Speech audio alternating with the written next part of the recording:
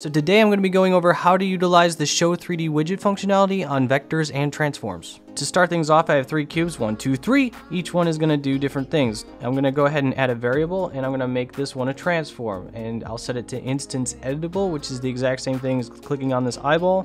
And then I'm going to also, this is where the magic happens, set Show 3D Widget. I'll name it transform.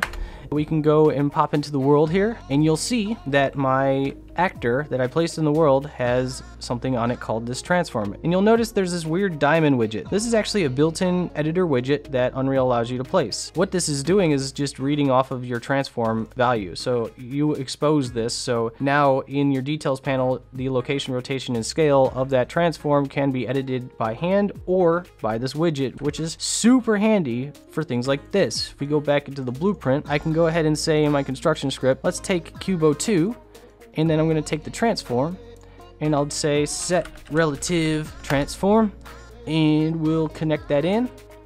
Go and connect that to my construction script, compile, and right away, you'll see that my cube is now connected to that transform. So wherever I move this transform in this blueprint is wherever the cube is going to go, which is super handy for things like making customizable tools. For instance, a building creator. Haha, yeah, a lot of my building creator stuff was made with this type of tech. Now the same thing can be done with vectors. So I'll add a vector. I'll go ahead and call it vector.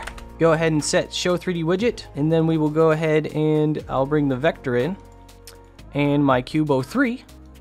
Then I'll set my relative location to the vector. And now right away when I compile, go to save, we now see that vector shows up and my cube 03 is following my vector. Vector you cannot scale or rotate because it is just a location in space. It's the exact same thing in the defaults panel, just shows up as a vector. So from here you can do some interesting things. I can just go ahead and I can say, okay, let's clamp the vector size.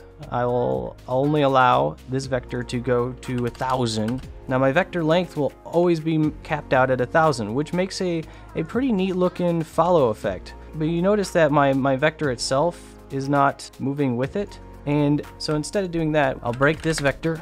I will go ahead and I'll clamp the Z value.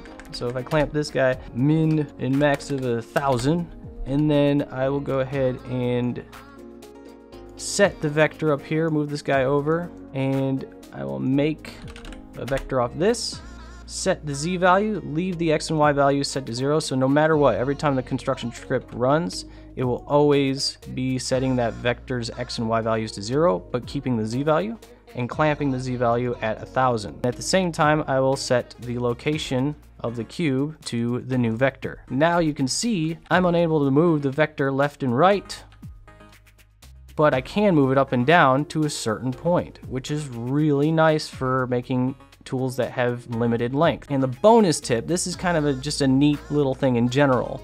I can go ahead and delete all of this, and I'll set my vector to an array up here. I will go from a single variable to an array.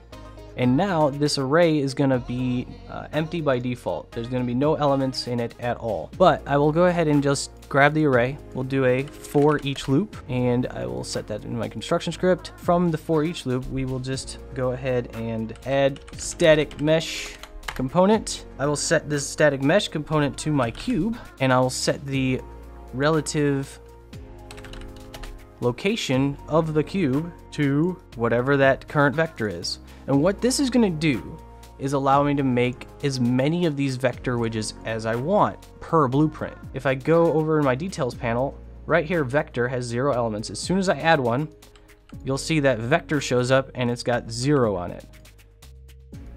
Well, now I also have a cube. As many elements as there are, will add as many cubes as I want, and I can move them to wherever I want in this blueprint. This type of stuff is super handy to give the user a lot of functionality for whatever tool you're making. That is how to utilize the Show 3D widgets on transforms and vectors.